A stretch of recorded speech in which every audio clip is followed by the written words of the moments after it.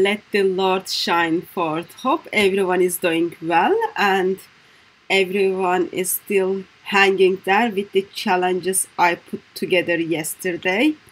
And also those of you who live in England, I do hope and pray that you have not been melted and you are still actively living as human being. And on the other side, while I get sound check confirmations from the chat, you can see we've got Tony Costa with us. Peace of Christ be with you, brother. And peace of Christ be with you, Sister Hatun. Can I get a permission to be recorded in this live stream? Absolutely, 100%. Thank you. How have you been, brother? I'm doing well. Beautiful day over here in Toronto, Canada.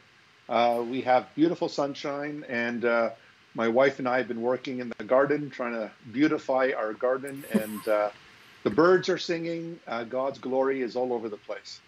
Good. Praise God for that. And it's not only we do praise God for His beautiful creation and His generosity, the way He put the plants together, the way He put lots of different birds together. We do also remember today is Ascension Day. Today is the King of Kings, Logic of Cosmos, Lord of Lords, Lord Jesus Christ is taken up and seated on the throne. Yes. Brother, would you like to just unpack that for us a little bit?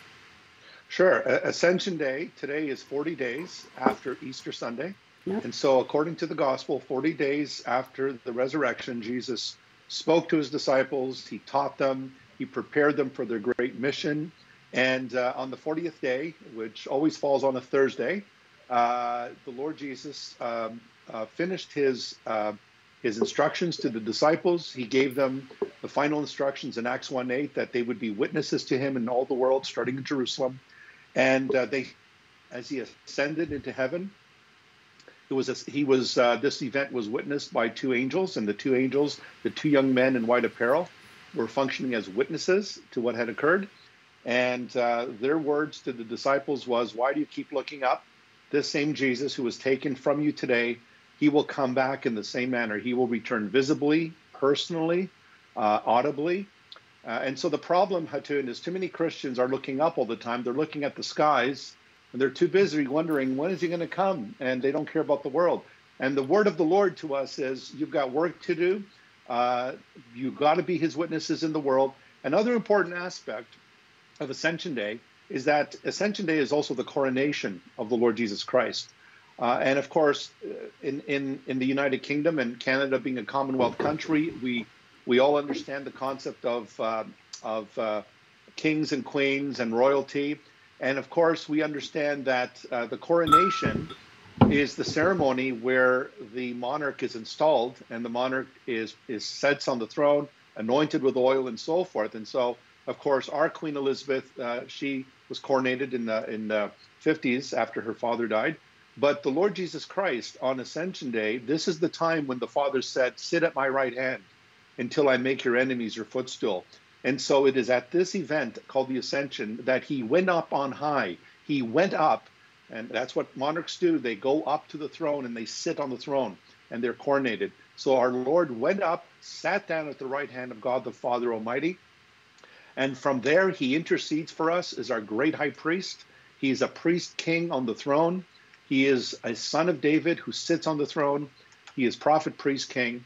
And we await the day when he will come again in like manner. And so this is a blessed day.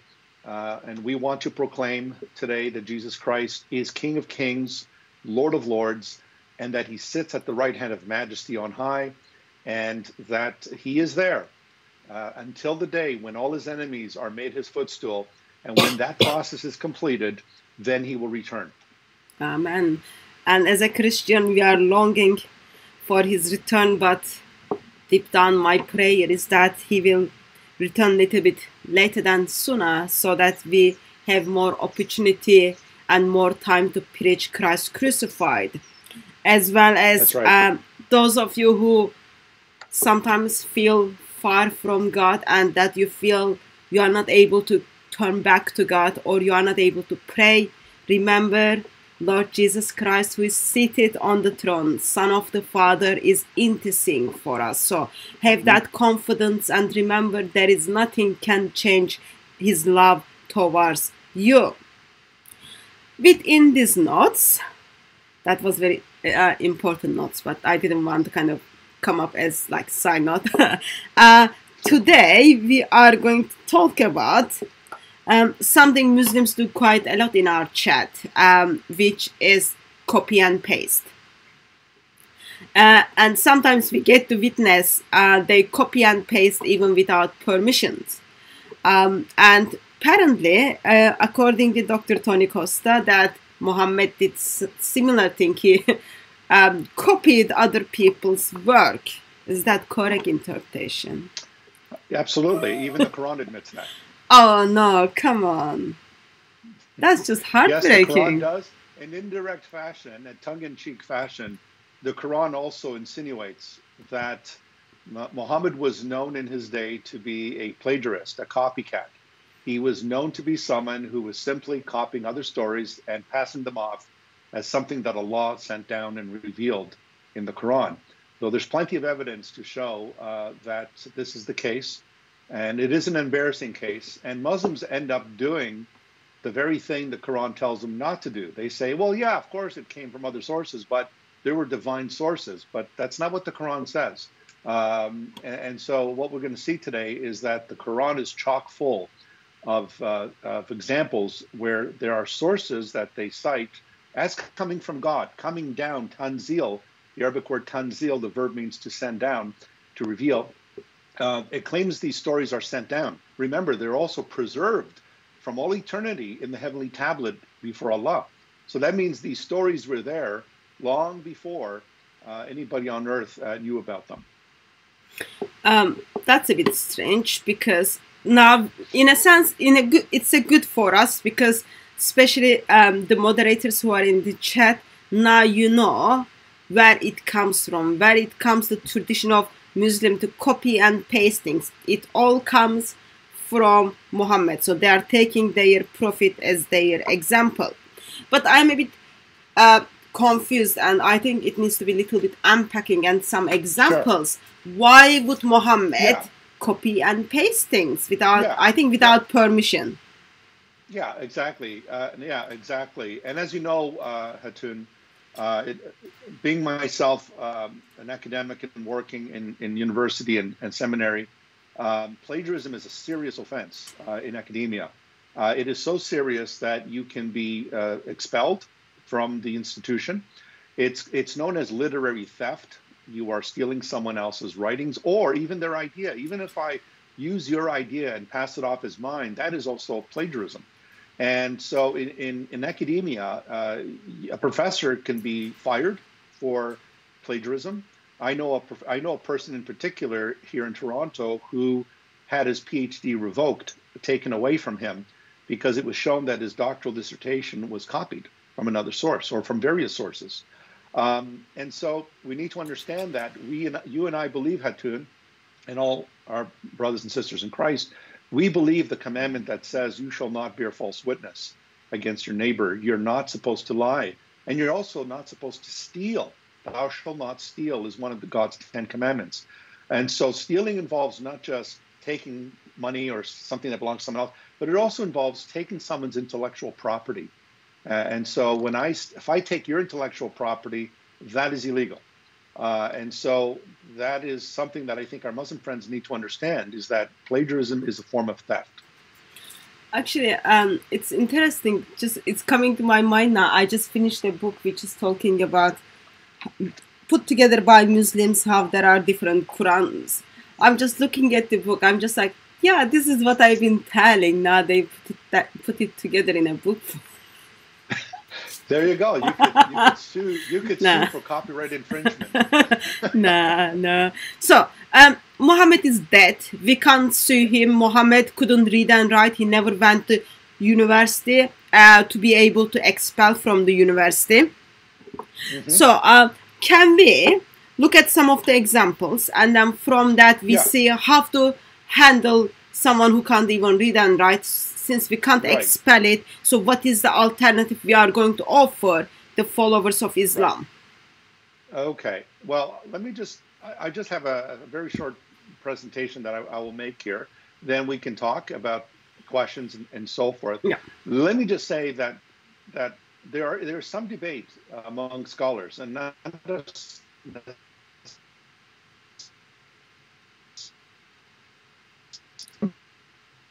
or Okay. not. First, the Sorry, Quran in Tony. Surah 7, Ayah 157. Sorry, Tony. Yeah. I lost you in a sentence when you said that not all scholars. Just beginning of your, Okay. yeah. If you can take that Okay. Let from me the repeat beginning. that. Sorry. Sure. Sure. Let me just say that there are many scholars, including Western scholars, that is to say, scholars who are not Muslims. They're academics in Islam and the Quran and the text of the Quran, that would argue that Muhammad was not illiterate, that in fact he could read and write. Someone who is engaged in caravan trading, exchanges and transactions, you would need to have some knowledge of writing and reading. And we also know that he signed his name Yeah. at one of the treaties. We also know that before he died, he did ask for writing material, and then he didn't write down what he wanted to write down. So some scholars would say, no, Muhammad actually was literate. Muslims base this on Surah 7, Ayah 157, that refers to him as the prophet. It refers to him as Al-Nabi Al-Umi. And the word Al-Umi, they take as meaning illiterate, but it could also mean a Gentile, Yeah. A Gentile prophet who is not in the line of the Jewish prophets. So there's a lot of debate on this. Now, I think one of the reasons why the Muslims say he was illiterate is that way they get to enhance the Quran. They make the Quran this unique book. Well, how could he write it if he was illiterate? It's very similar to the Mormons when they claim that Joseph Smith was illiterate, and yet Joseph Smith wrote the Book of Mormon. A lot of similarities there. So let me just make this brief presentation. So as you know, the Quran makes the claim that all of its contents, everything within the Quran, is heavenly in origin, and that it is not derived from earthly sources. The Quran says over and over again that it has been sent down. So, for example, Surah 2, verse 185, this Quran that's been sent down. This confirms its heavenly source. If it's sent down, it comes from heaven, obviously.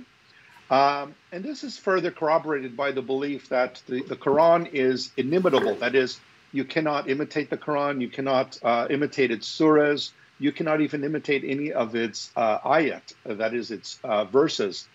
And so the idea in Sunni Islam, at least, is that the Quran is an eternal book. It's the eternal speech of Allah, and that it is heavenly, that it was preserved on the heavenly tablet, according to Surah 85, verse 21. But here's the problem. The problem is that when people started listening to Muhammad, especially when he would recite these verses of the Quran, what happened was that many people started saying, now, wait a minute here. This sounds really familiar. I've heard that story before. Just like right now, Hatun, you said, hey, wait a minute. You just reminded me of something. Well, the people would listen to him and they would say, wait a minute. That story he just told us, my rabbi just said that in the synagogue last Shabbat. Or a Christian would say, hey, I remember that story since I was a kid. My mom used to read that story to me at bedtime. And so the Quran says this. This is Surah 25. And it's interesting that this is called the criterion, the Al-Furqan, the criterion. And so in Surah 25, verses 4 to 6, verses 4 to 6, it says this, and I'm quoting from Ali's translation. But the misbelievers say, not is this but a lie, which he has forged, and others have helped him at it.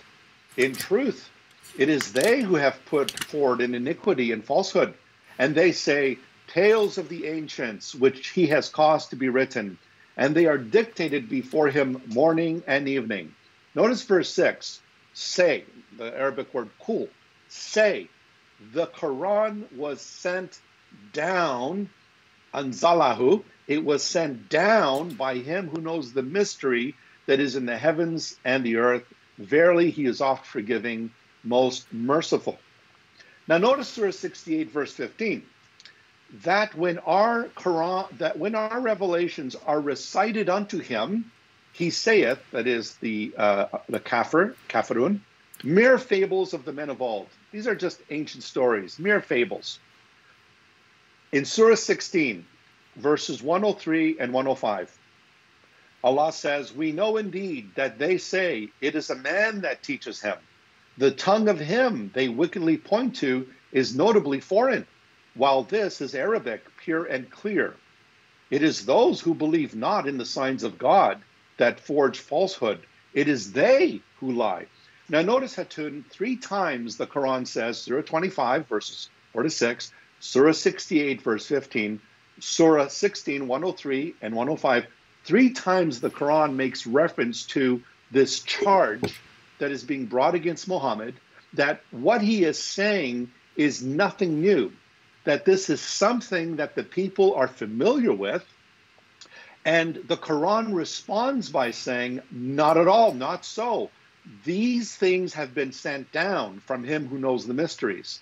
In other words, when Muslims are confronted with the argument that says this story comes from this source, this story comes from that source, and they go ahead and say, yeah, it does come from those sources, but they're inspired. They are going against the Quran. They're agreeing with the critics. They're actually agreeing with the kafirun and agreeing that, yeah, these sources have been told by the ancients. In other words, the Quran forbids them from saying that these stories are earthly. In other words, these stories come from Allah.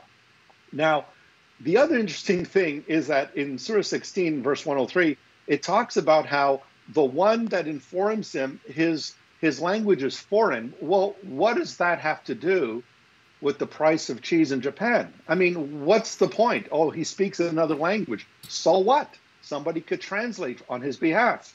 And then the Quran says this is Arabic, pure and clear. And we know, Hatun, that the Quran is not pure Arabic. It has a lot of loan words from Greek and Syriac. Even the word Quran is not Arabic in origin, it's Syriac.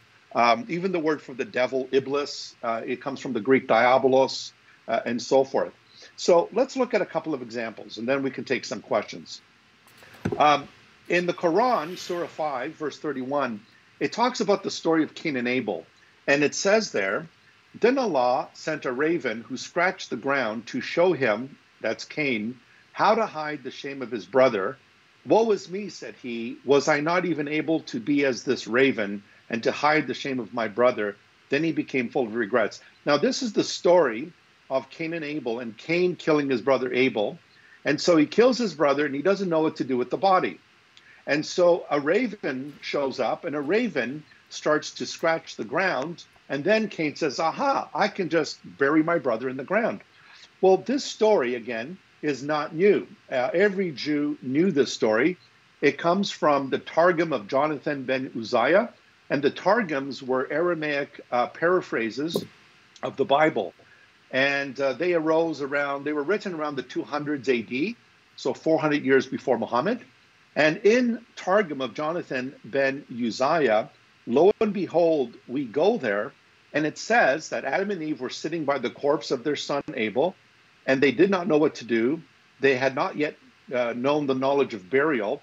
A raven came up, took the dead body of its fellow. In other words, ravens were burying another raven, and having scratched at the earth, buried it thus before their eyes. Adam said, let us follow the example of the raven. So taking up Abel's body, they buried it at once.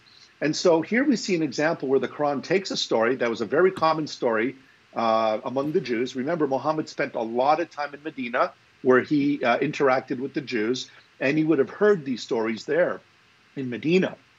Well, what about this one? We hear our Muslim friends say things like this. The Quran says, he who saves a single life, it's like he saved the whole world. Well, again, that's recorded in Surah 5, verse 32. It says in the Surah 5, verse 32, on that account, we ordained for the children of Israel that if anyone slew a person, unless it be for murder or for spreading mischief in the land, it would be as if he slew the whole people. And if everyone saved a life, it would be as if he saved the life of the whole people.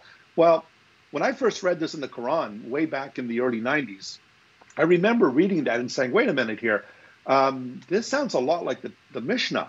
And lo and behold, Mishnah Sanhedrin 4:5, it says there, we find it said in the case of Cain who murdered his brother, the voice of thy brother's blood crieth out.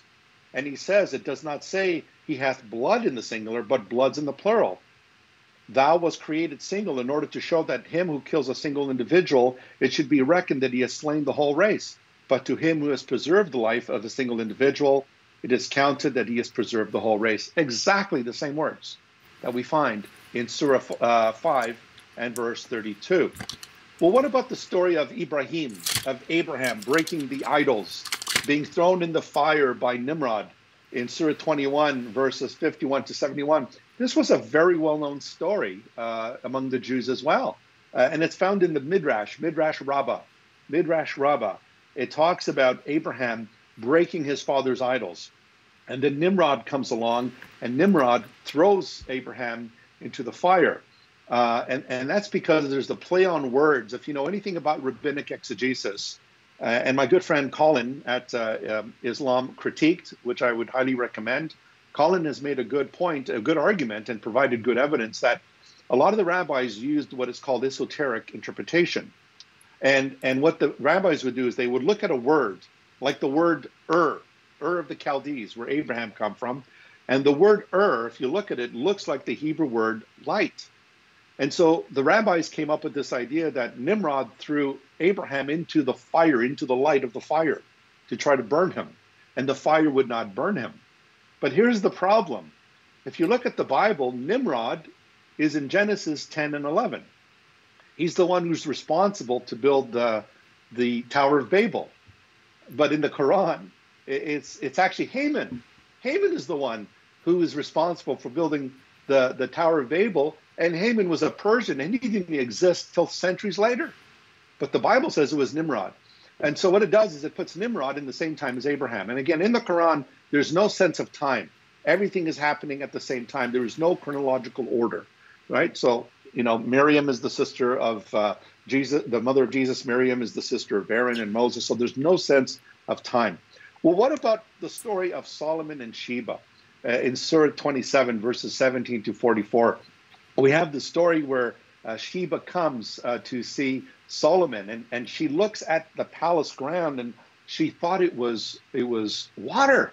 She says, and she had to lift up her skirt, and because she thought she was walking on water. Well, this comes from the Targum of Esther. In the Targum of Esther, the rabbis talk about this story of the Queen of Sheba coming to visit Solomon in Jerusalem, and she thought that the ground was water because it was such clear marble, right? So what about the story about, for example, the Quran talks about in Surah 42:17 and Surah 101, verses 69, it talks about the scales that are going to be used on the day of judgment. If your good works outdo your bad works, then you go into paradise. And if your bad works outdo your good works, you go into Gehenna. Well, this story comes from the Testament of Abraham. And it's part of a collection of books called the Pseudepigrapha. They're Second Temple Jewish texts. And in that Testament of Abraham, it talks about the angels coming forth with the scales, and the works of the people are going to be placed on these scales. And if their good works outdo their bad works, then they will be given admission into heaven. So again, the same stories are being repeated. One of my favorites is Surah 7, verse 171, where Allah takes Mount Sinai and he raises it up over the heads of the Jews. Can you imagine? A mountain over your head, and Allah raises that mountain and he says, you better keep the law or I will crush you. Now, where does this come from? This comes from the rabbinic writings in Avodah Zarah. Avodah Zarah, the rabbis talked about Allah, or God in that case, Elohim, God grabbing Mount Sinai and raising it up and crushing the heads of the Jews. And so what we find here is another story that is very familiar to the Jews, but they're not in the Bible. Why does the Quran keep quoting from these stories, these fables, these rabbinic stories? They're not even found in the Torah. Well, here's another example.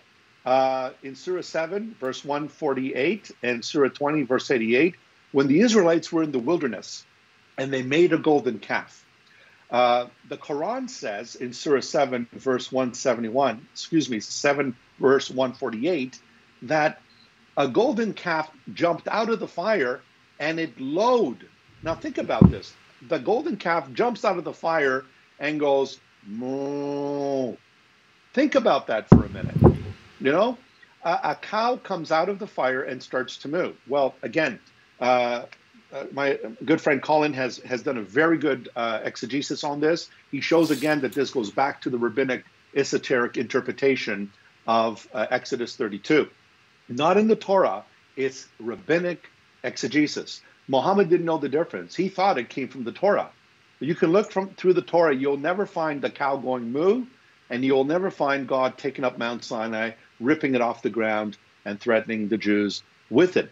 What about this one? We hear Muslims talk about that Allah is the Lord of the worlds. And Muhammad believed that there were 7 worlds, 7 heavens and 7 worlds. Again, where does this come from? It comes from Jewish sources and Zoroastrian sources as well, the ancient religion of Persia. So in the Haggadah, which is a rabbinic text, the Haggadah speaks about 7 heavens, 7 earths. Why? Because 7 is the number of perfection. Later on in the medieval period, in the Middle Ages, now this is post-Islam, you have the Zohar, which is connected to the Kabbalah, which is mysticism. And the Zohar also makes reference to the 7 heavens and the 7 earths. So this is a very entrenched Jewish idea. What about this one? Surah 2, verse 34. Surah 7, verses 11 to 18. When Allah creates Adam, Allah commands the angels to prostrate before Adam. Now, Muslims say, no. What that means is they showed reverence. But the word used there is the word that means in Arabic to prostrate. It's the same word where we get the word masjid. A masjid is the word for mosque. The masjid is the place of prostration. It's the place where Muslims go to worship Allah in prostration. And the word used there is the same word used about the angels. They're to prostrate themselves before Adam. But Iblis, who was really, when you think about it, Iblis was actually a true monotheist. Iblis actually says, why should I bow before somebody who's made out of clay or made out of the dirt? I'm made out of fire. I'm made out of smoke. So there's Allah telling Iblis to prostrate before Adam. In other words, commit shirk by worshiping someone else other than Allah. And Iblis is actually being a better Muslim. He's actually saying, no, why should I bow down to him? He's made of clay. Now, where does this come from? This also comes from a very famous source, pre-Islamic source, called The Life of Adam and Eve. It was also known among the Jews.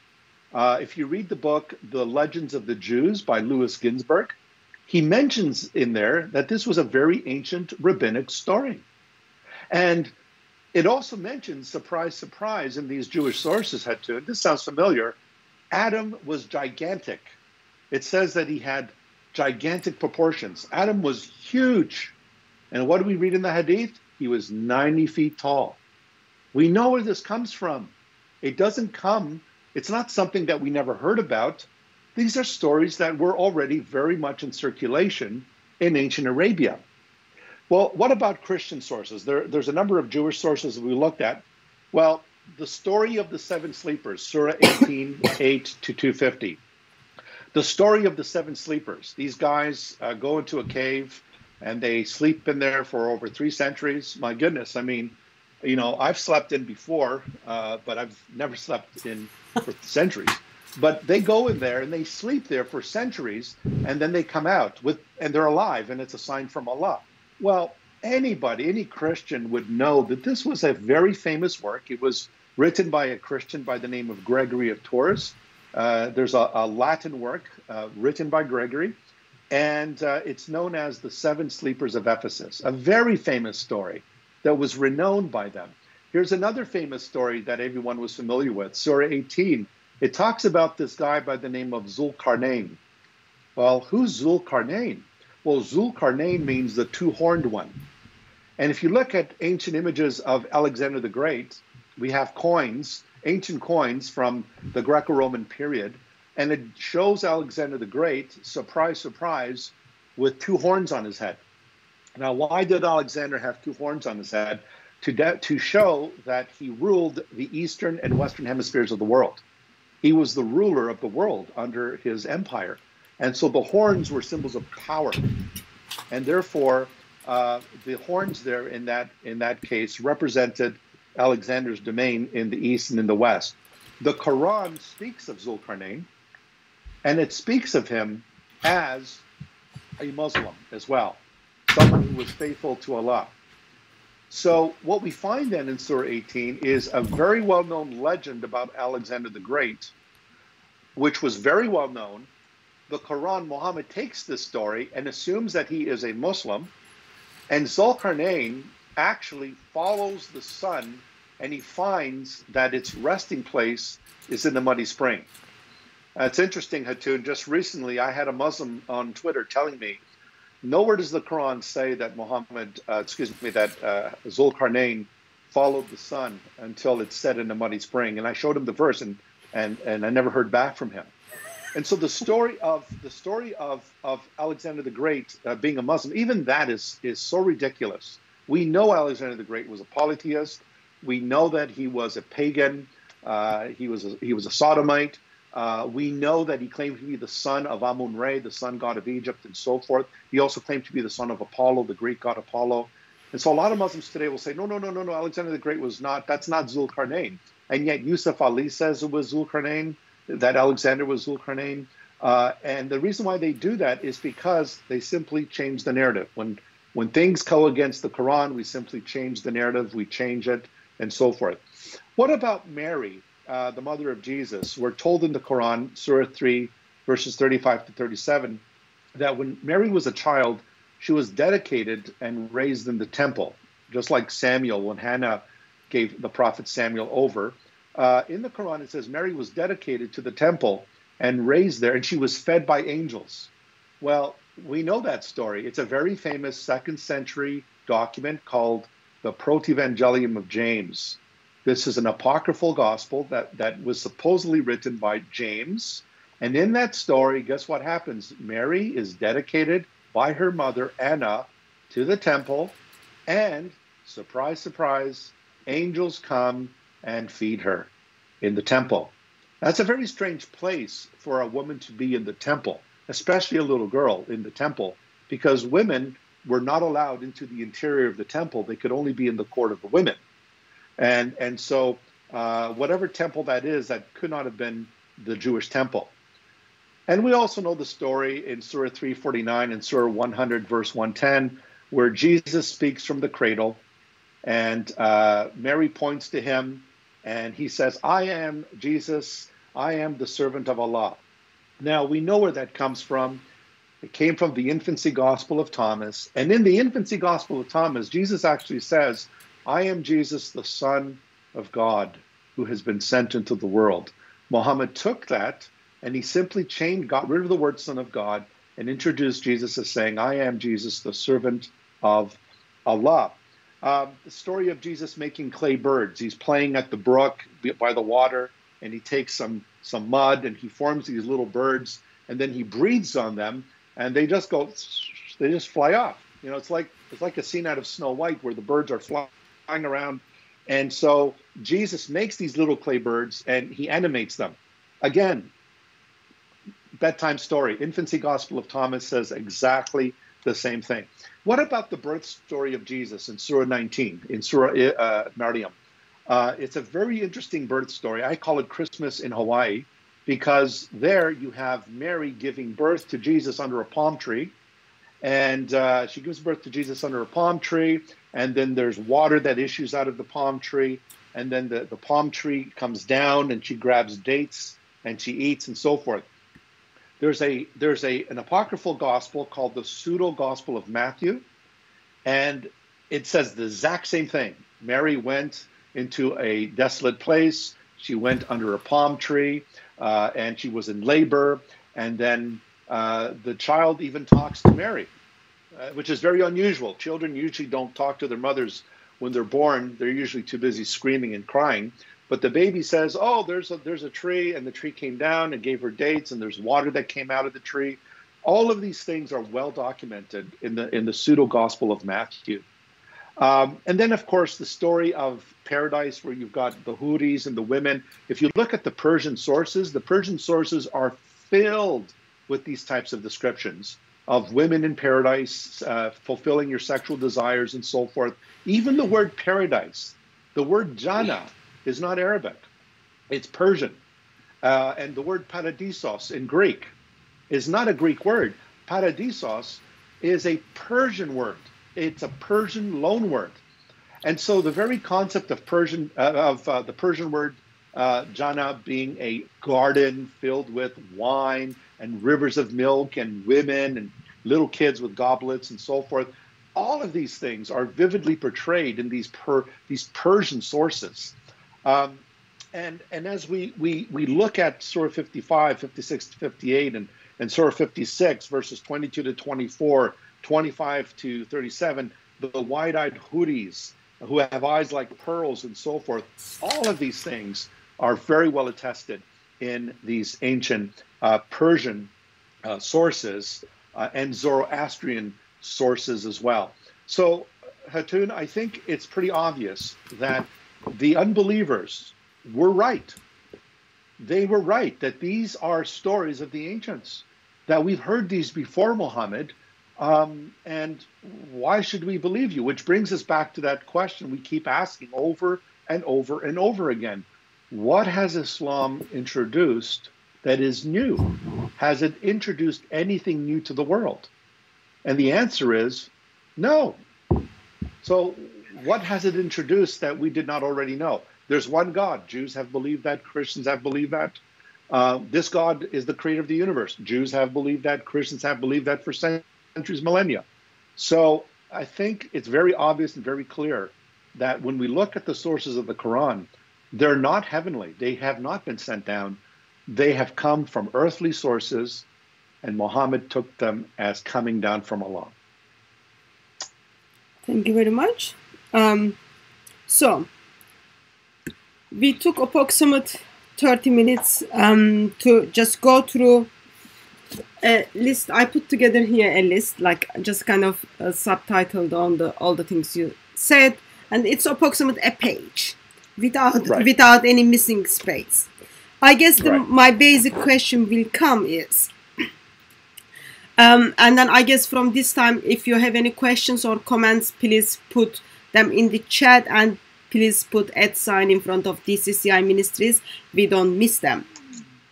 So, my basic question is, Quran is perfect Arabic and perfect word of Allah. And Allah is all-knowing, all-wise, all-wisdom. Muhammad kind of he didn't have that much option or opportunity to say no to Allah. All he could do is just deliver the stories. If we have those stories, which you claim that actually they are man-made stories, they are copied and pasted without permission, why should we even have a problem at the first place? Because Quran states that Quran came to confirm the previous scripture, and therefore we shouldn't be surprised if there is only one God and Allah and the God of Bible are the same. Then it is okay for us to think, yeah, Allah knew what happened in the past. Therefore, Quran is the last book, last revelation. Therefore, it's quite okay for those stories to be in the Quran. Mm-hmm. Well, one of the problems with that is that we know that these stories never happened in history. So, for example, the story of Jesus speaking from the cradle or making clay birds, even the most liberal scholars like Bart Ehrman would admit that those stories are fabrications. They're not true. They never happened. And the problem is the Quran speaks of them as if they really did happen. And so the issue here is that the Jews and the Christians never accepted these stories as scripture. So even the rabbis will admit that the story of the cow lowing when it came out of the fire, or Allah picking up the mountain and he's going to crush it over the heads of, they admit that is not in the Torah. They admit that that is not scripture. And Christians understand that, no, Jesus didn't make clay birds and breathe on them. And Jesus did not speak from the cradle when he was a baby and so forth. And so the problem here is that the Quran is quoting these stories as if they really happened. But how can you confirm the previous scriptures when those stories are not in the previous scriptures? In other words, the Quran does not know the difference between canonical scripture and apocryphal literature. And Muhammad, instead of quoting from the Gospels, which were current in his day, called Matthew, Mark, Luke, and John, he is citing sources that are known to be apocryphal, but he doesn't know that. Muhammad doesn't know that they're apocryphal. He simply believes that they are true. And so what the Quran is doing is it's making the claim that it's confirming the previous scriptures, but the stories that it's alluding to, that it's pointing to, are stories that are not in the previous scriptures. And so when the critics respond by saying to Muhammad, listen, this is nothing new. We've heard this all before. Notice Muhammad doesn't say, of course you've heard it all before, because these are true things. These have happened, and Allah is confirming them. The response the Quran gives in Surah 25, 4-6 is, no, you do not say that they came from the ancients. You say they were sent down. In other words, what the Quran is responding to is it is refusing, it's rejecting the claim that these stories are earthly. They are all sent down from Allah. And so it's important to realize here that, again, Muhammad did not recognize, he didn't know the difference between a story, a fable, and what was true in Holy Scripture. So, I guess in that case, for me, it makes Allah is having lack of knowledge when it comes to history, or when it comes to basic previous scripture. For example, Allah doesn't even know if the... Oh, sorry, this is wrong book. Sorry, that shouldn't be shown. Sorry. Sorry, it's discipleship book. Anyway, Allah doesn't know. Allah doesn't know if the books Allah is... if the verses Allah is passing to Muhammad was really part of the previous scripture or not. So that's first problem with the history of Allah. Lack of history knowledge of Allah. And then second problem is when people accuses Muhammad that they heard the stories, they know about those stories, what happens is Allah steps in and then says, no, I am who is the author of those stories. Right. But what we see is, since those stories are not in the previous scripture, that's not only the issue, but main issue is we can see they are not historical. Correct. And Allah thinks He's getting away with that. Yeah, well, Allah's not very good at history, but He's also not good at theology, because He thinks Christians worship three gods, and He thinks Christians worship Jesus and His mother Mary alongside of Him. And so certainly if Allah knew all things, He would know that Christians never believe that. Yeah. Allah would know that the Council of Nicaea, which was 300 years before Muhammad, 325 AD, He would have known that Christians didn't believe in three gods. And so not only does He get history wrong, He gets theology wrong. And so what you begin to realize is that in order for God to be God, one of the properties that God must have, what we call ontological properties, what God must have in His being, is God must be truthful. God must be the summit of truth. And unfortunately, in the Quran, you don't see that with Allah. Allah doesn't know what Christians believe. He doesn't know what Jews believe. He doesn't get history right. So you really got to step back and wonder, is this really Allah or is it Muhammad? And using Allah as a sock puppet. So I think it's very disconcerting. And the onus is on our Muslim friends to show us otherwise. To show us why they should believe these stories when they are clearly shown to be pre-Islamic and they come from sources that are not heavenly. Yeah, and also I'll just point out previous video we did. We had a video with reasoned answer, and also we had Anthony Rogers with us a couple of months back. He talked about how it's not only Muhammad is taking stories from humans, but humans are sharing the story and correcting Muhammad. And then there is also in one step, Aisha steps in, and then Muhammad is already like two steps behind of everything. And then after that, Allah reached the rescue and then tries to rescue Muhammad from all that messed up, and then reveals what first person already said. Yes. Yeah, Even please. Omar, the Caliph Omar, said the Yeah, same thing. He said, even some of my sayings got into the Quran yeah, because Muhammad liked them. yeah, three verses So of the the Quran. Caliph Umar, and then of course you have Ibn Sa'd. Ibn Sa'd was one of the scribes that Muhammad used, and he said, well, why don't we write it this way? And Muhammad says, yeah, that sounds good. Write it that way. And he thought, wait a minute, if you're a prophet of God and God is speaking to you, how can my words trump God's words? Yeah, And so we have examples where Muhammad was swayed by what Omar said, or even Ibn Sa'd. yeah. On Saturday we are gonna look at the different Arabic Qurans, which has been confirmed by Muslims, and then they put together a book together. You will get to hear some interesting informations regarding how Muhammad Mm-hmm. was already passing the stories, but that's for Mm-hmm. Saturday. Sure. So let me bring up a couple of comments and questions Mm-hmm. for so that we all kind of know what's happening.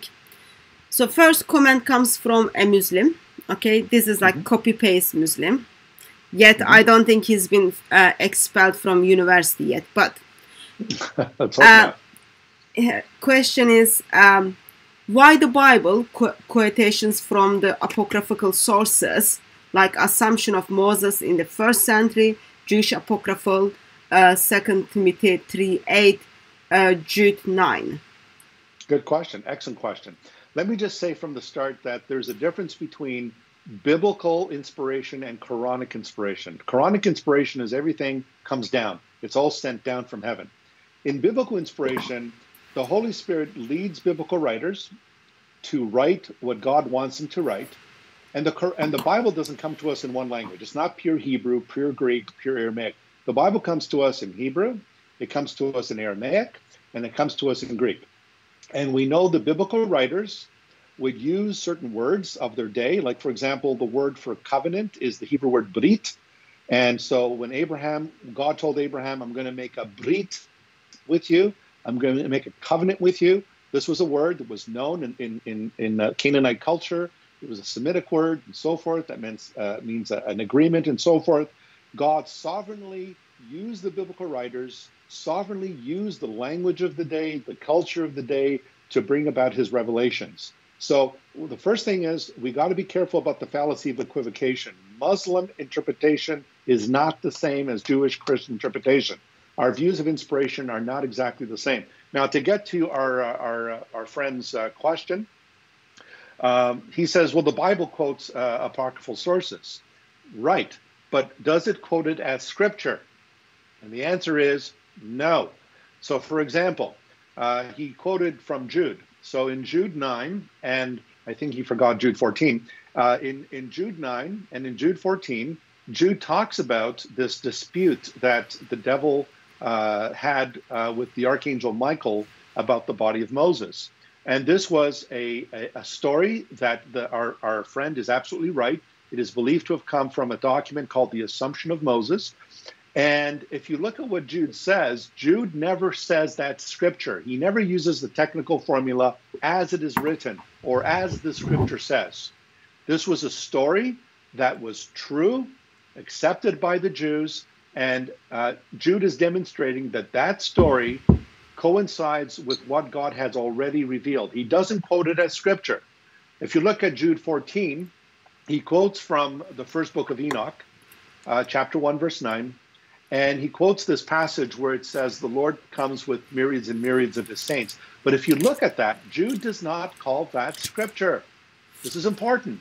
Jude acknowledges this saying, but he says it's true, but he doesn't call it scripture. He also quoted from the book of Letter of Timothy, where Paul talks about, chapter 3, verse 8, he talks about Jannes and Jambres, who were the magicians that opposed Moses and so forth. And if you look at that, notice again, Paul never says, as it is written in the scriptures. He doesn't quote that as scripture. In Acts 17, here's another one. Acts 17, when Paul is preaching at Mars Hill, or the Areopagus, he quotes from Greek philosophers. And he says, as your poets have said, in him we move, we live, we have our being, we are his offspring, and so forth and so on.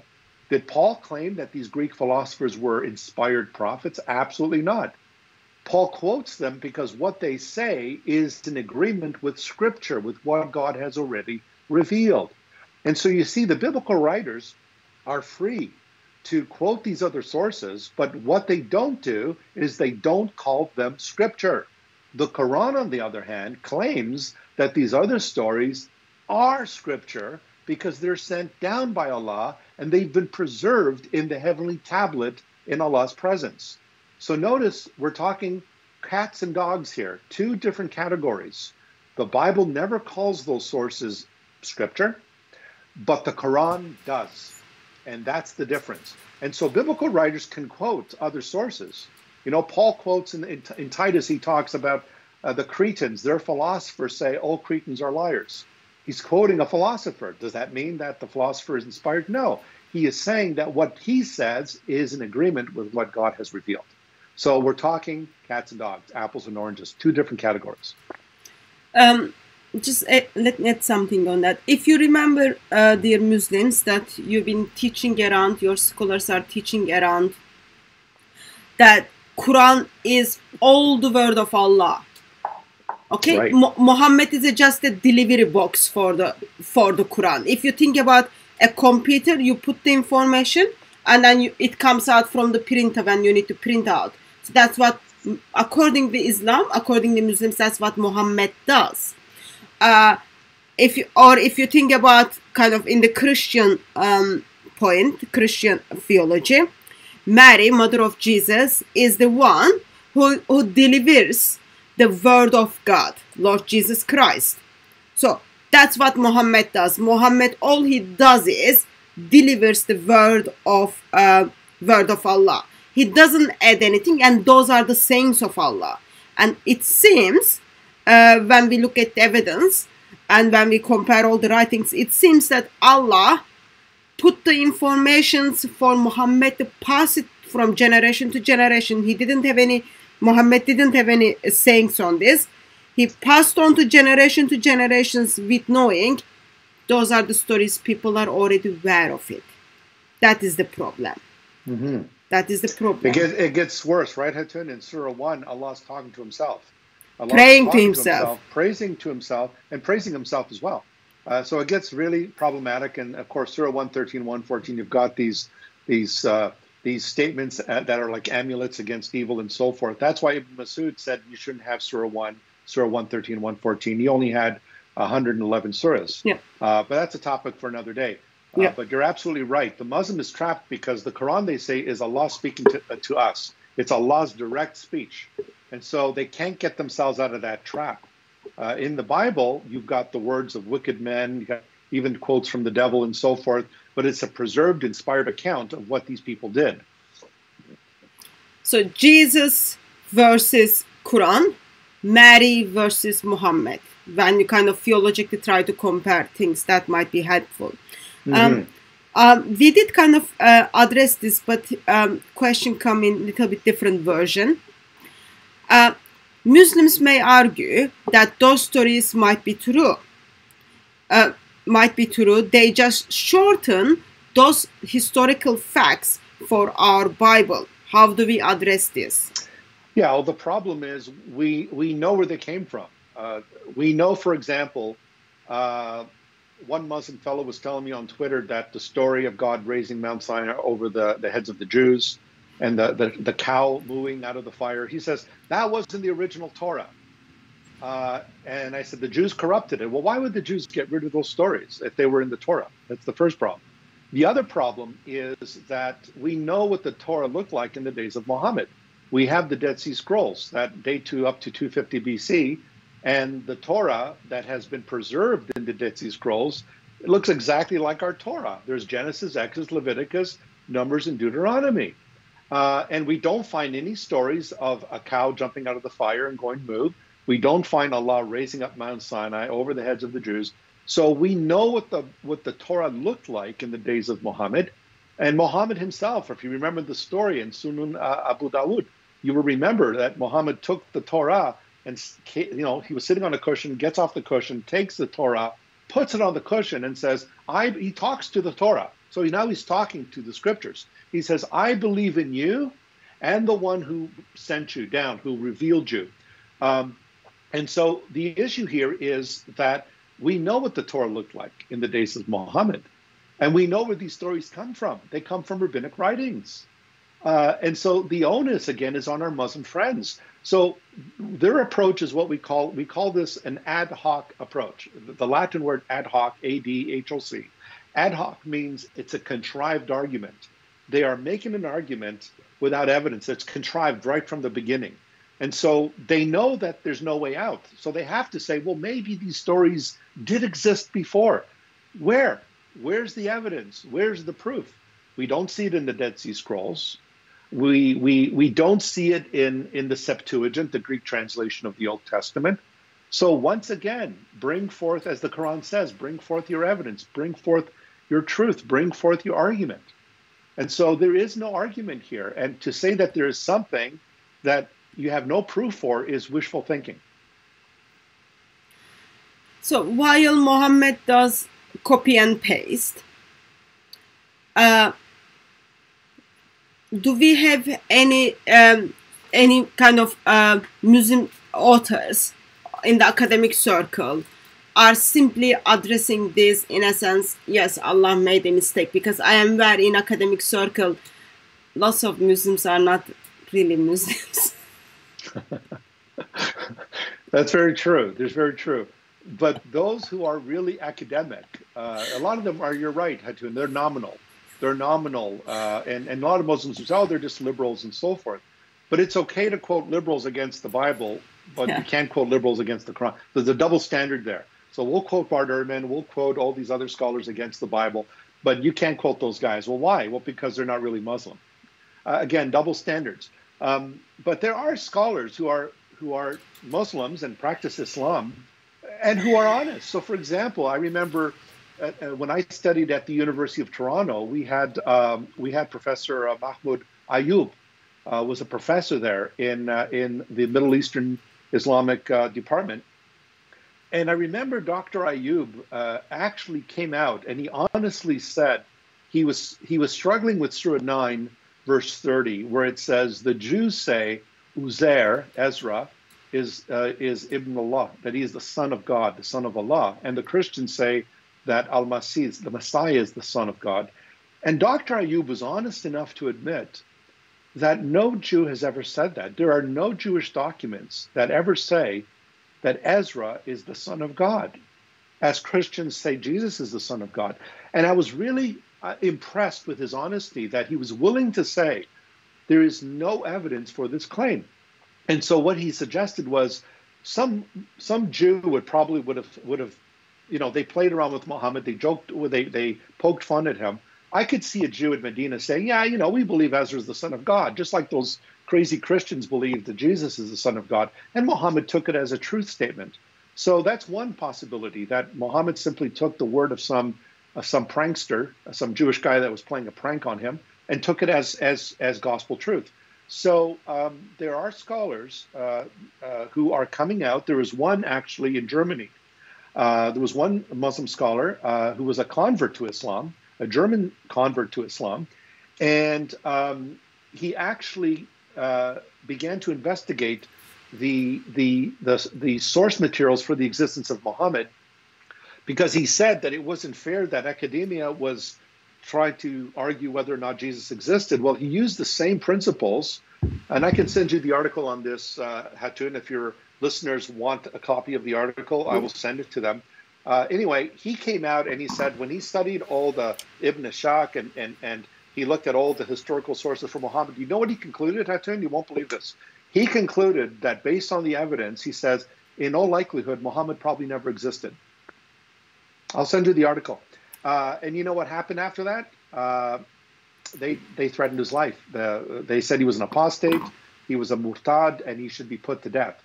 And then he actually did leave Islam after. He says, I can't stay in a religion that treats people like this. But he was willing to be honest with the evidence.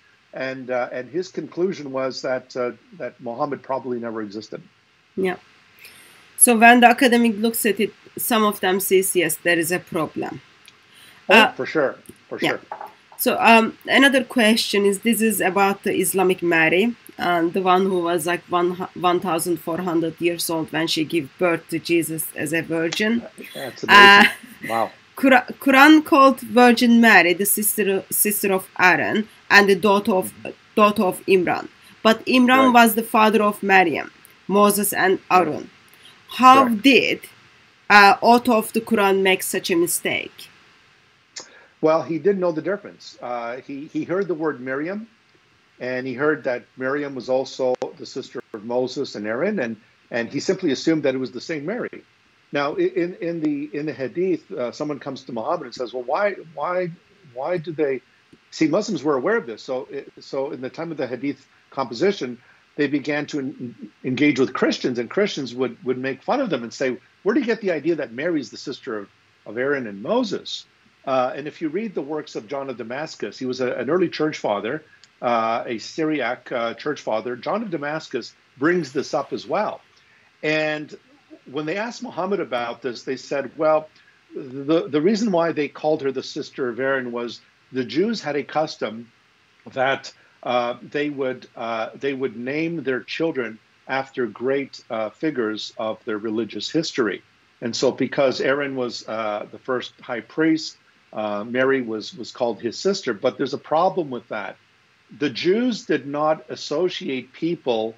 For example, Jesus was not the brother of David. Jesus is the son of David.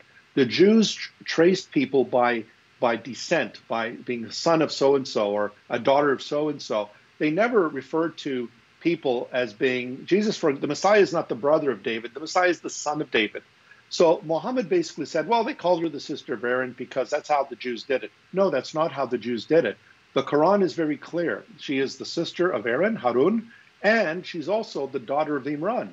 And Imran is actually the Arabic word for the Hebrew Amram, who was the father of Moses and Aaron in the book of Exodus. And so, again, there is no way out of this. They're in a trap. They're in a textual trap, and they just can't get out of it. And Muhammad's explanation is really silly because it doesn't prove anything. Yeah, so in one way you can say, yeah, author of the Quran doesn't know basics, or on the other hand, or you can pick the other side and then say, yeah, it is the miracle of Islam. Mary was 1,400 years old virgin when she gave birth to Jesus, and she lived while Jesus was living and walking around. And I know some older Marys than that. I mean, there's a Mary I know that is, well, she's alive today, and so she is over 2,000 years old and gave birth to a son. So because she's called Mary, is she the mother of Jesus or the sister of? No. Of course, that's silly. I will rephrase this question a little bit differently. So, when we say Quran is the direct word of Allah, how can that be? Because according to Islamic tradition, Allah gives message to Gabriel, and then Gabriel pass it to Muhammad. So there is a bridge. There is a heavenly being kind of traveling between Allah and Muhammad. Why do we still say Quran is the direct speech of Allah? Yeah. I mean, what Muslims would say is that Gabriel functioned as a conduit. He was he was a mediator in a sense. He's the one that simply delivered the words of Allah to Muhammad. Let's not forget there's another one. There's Iblis. There's the devil as well. Because you remember the devil also put words into Muhammad's mouth, and the satanic verses of Surah 53. Muhammad didn't know the difference between the voice of Iblis and the voice of Gabriel, which is very, very disconcerting. So that's what Muslims would say, is that Gabriel acted as that intercessor because Allah is so transcendent, so removed, he needed to use someone else. And you see, this is the difference, isn't it, Hatun? This is the difference between the God of the Bible and the God of Islam. The God of the Bible spoke face to face with Moses, and he spoke directly to Moses. Moses heard the voice of God when he spoke to him. And therefore, that prophet that is to come, and we covered this in a previous segment, if Deuteronomy 18:15, that prophet would be like Moses, a prophet who knew God face to face and to whom God spoke directly. The other prophet that we know of, the prophet who was like Moses, was the Lord Jesus Christ, who God spoke directly to. He is the eternal Son of God who was face to face with God and who is himself God by nature. And so the Muslims have a big problem here because it claims to be the direct speech of Allah, but it's not directly given from Allah directly to Muhammad. It's given through an intermediary, that is Gabriel. And so the God of the Bible reveals himself either directly, which he did to Moses and to the Lord Jesus Christ, or he uses prophets. He uses angels as well to pass his word, like Gabriel when he came to Mary and so forth. But the problem with the Quran is that it claims to be the direct speech of Allah. But the questioner is absolutely right. It was the direct speech of Allah, but it was through an intermediary. And the problem with that is the satanic verses. Muhammad could not tell the difference between the voice of Jibreel and the voice of Iblis. Yeah, that's such a shame for men of God. Yeah. I'm gonna ask you the last question to you. So we looked at you gave me like over a page of how stories of the Quran has been copied and pasted without permission from non-biblical sources and even non-historical sources. And also you kind of mentioned a little bit, while is the Quran perfect word of Allah in Arabic, you also give like a couple of side examples that some words in the Quran are actually not Arabic. Can you unpack that little bit for us? Couple of people are. Sure. Well, I mean, a very good work in this area. It's dated, but it's still very good. It's by Arthur Jeffrey, and he wrote a book called The Foreign Vocabulary of the Quran. It's a very good book. And in that book, Dr. Jeffrey, who was professor at Columbia University in New York, Professor Jeffrey shows that many of the words used in the Quran are not pure Arabic. There are Persian loanwords, there are Syriac loanwords. The very word Quran is not Arabic. It's based in Syriac, and it has the idea of speech and writing and so forth. And words like Iblis. Why is the devil called Iblis? Now, shaitan in Arabic comes from the Hebrew. Hebrew, shaitan means the adversary.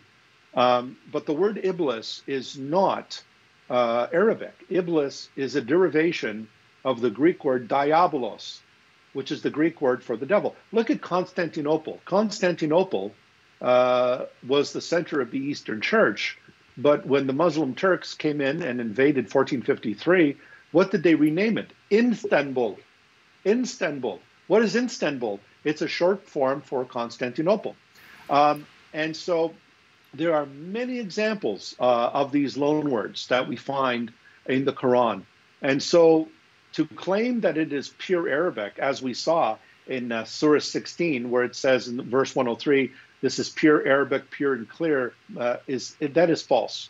It's been openly admitted by any serious scholar, Muslim or non-Muslim, that the Quran is filled with foreign words. No doubt about it. Yeah. And we've got lists, we can send them to you. Just a kind of gentle correction. Take this as gentle as you can. Sure. Ottomans didn't invade Turkey. We shared life. We go to the different countries. We don't invade. I'm from Turkey, so we simply share life with people who live there.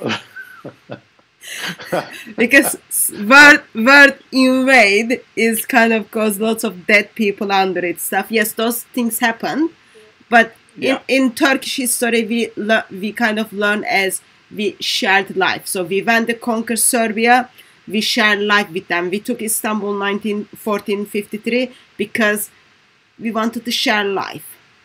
Okay. Yeah, I was pointing to 1453. Yeah, so that was in the intention of sharing life and also sharing the culture, sharing the language. Of course.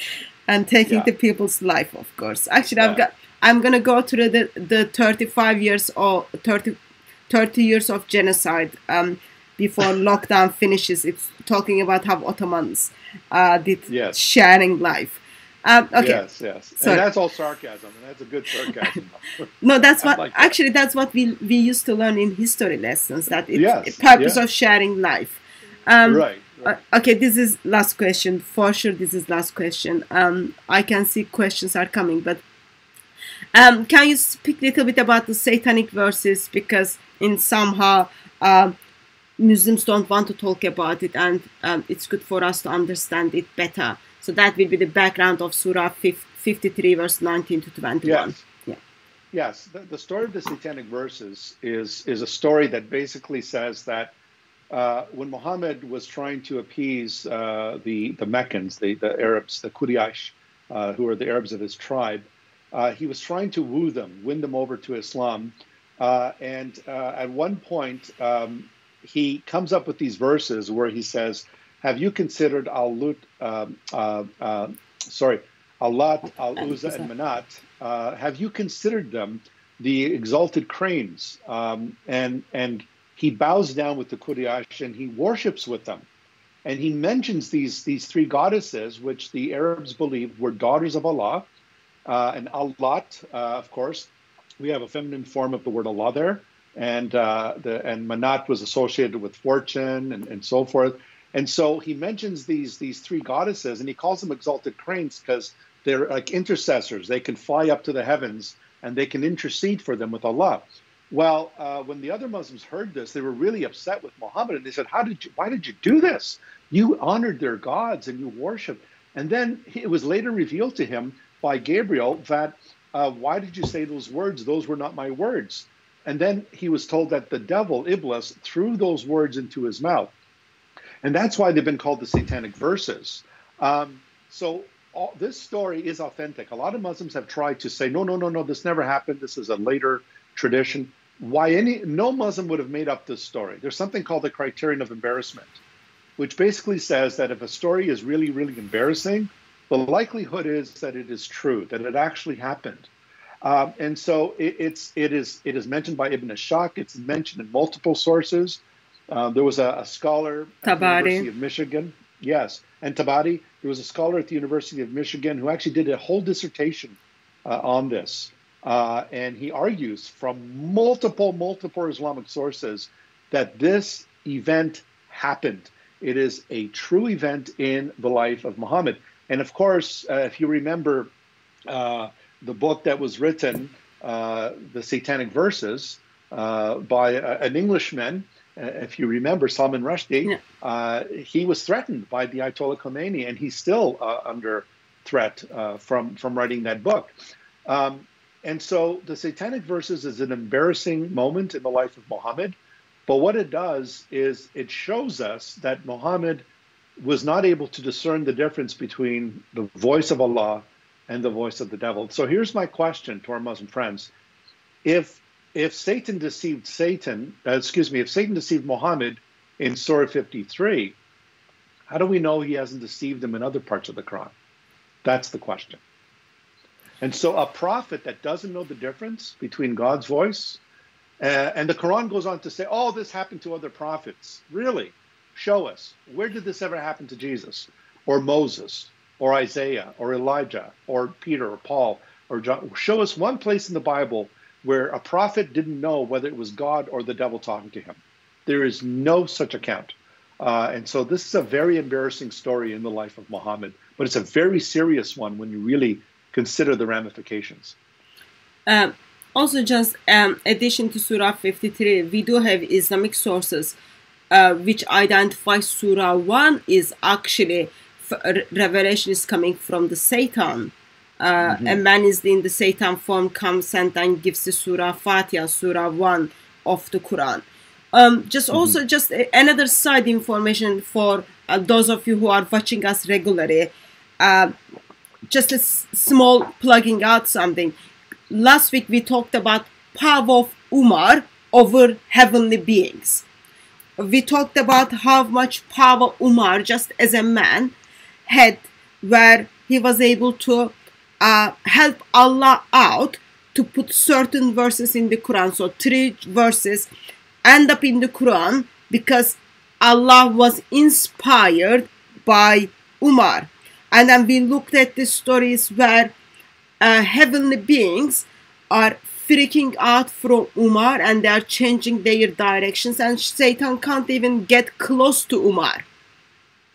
Yet Muhammad doesn't even know the voice of Satan. Also, now what Tony said is, if Umar wasn't there to confront Muhammad, Muhammad was still quite okay to continue to worship the pagan gods. Umar is very, very powerful figure in Islam. Just wanted to bring that to people's attention. Yes. Yeah, if I could just add something. Yeah. In the end, what do Muslims keep telling us? Muhammad brought pure monotheism.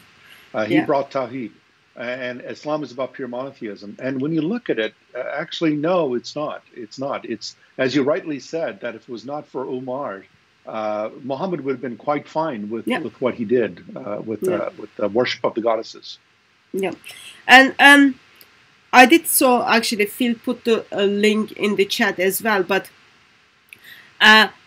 there is actually theological issues as well with these satanic verses, because what we see is on the day of judgment, Quran is gonna turn up in the shapes of flocks and going to intercede. Surahs are going to intercede for those who have the right recitation. So even though in somehow Surah 53 didn't end up, Surah 53:19 didn't end up in the Quran as it was, yet we see it end up in all of Islamic theology regarding the power and identity and the deity of Quran as a book.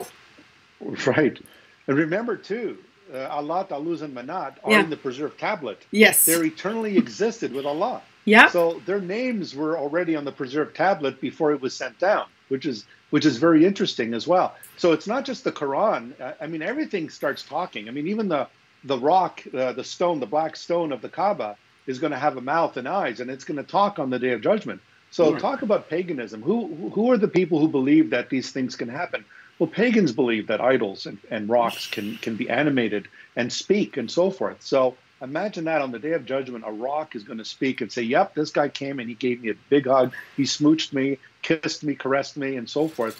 Think about that for a minute. I mean, this is the stuff that children's cartoons are made of. But Muslims have to believe this. They have no choice because it's in Islam's most trusted sources. Yeah. And you can't deny Muhammad. If you deny Muhammad, you become apostate. But even though if you become an apostate, there is always better one. There is always perfect one whom you can turn back. That's Lord Jesus Christ. Yes, teachings of Muhammad is like out of control. The teachings of Allah in the Quran is out of control. Muhammad copied and pasted unreliable sources into the Quran. But there is only one perfect word of God, identified as Lord Jesus Christ. And in the beginning of the live stream, we talked about today, we are celebrating that after the death and resurrection of Lord Jesus Christ, after 40 days, he went and sat on the throne, right hand of the Father. That is the perfect eternal word of God. It's not corrupted. There are no different stealing or copying and pasting other things. Is perfect and perfectly satisfied. That's the word of God. Yes, and he's a perfect savior. Yeah. And he can perfectly save you because his work is perfect. He has finished his work. That's why he sat down, because the work is finished. It was accepted by God the Father as a perfect sacrifice. And so Jesus is not standing around. He sits down because his work is finished and he's interceding for us. And the time is still here. He is sitting there until his enemies are made his footstool. And so the day of grace is still here. The day of salvation is still open to you. So today, the Bible says, if you hear his voice, don't harden your hearts, but turn to him. God's grace is available today. It won't be here forever. The day will come when it will end. But we pray that our Muslim friends who are tuning in, we want you to know that we care about you, we love you, and we want more than anything for you to know the love and the peace that Hatun and I have with God through the Lord Jesus Christ.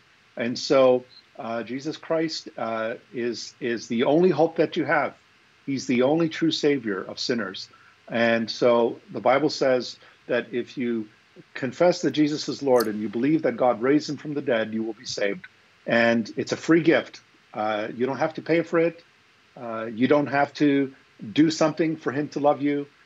He loves us with an everlasting love. And so Jesus invites you today. He says, come to me, all of you who are tired and heavy laden, and I will give you rest. Come to me and learn of me. I am humble and meek. Take my yoke upon you, for it is light and easy. And so come to him. The Prince of Life, the Prince of Peace, opens his arms to you. Come to him and have eternal life. Amen. And of course, that just reminds us, Rabbi Zacharias is with our risen Lord now, and it is a huge privilege. He's been serving him faithfully for decades.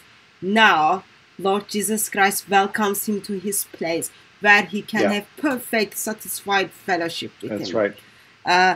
You finished the race. Yeah, a good, faithful servant. If you do not have Lord Jesus Christ, of course, then probably as in this virus, you are just freaked out what's going to happen to you when you die.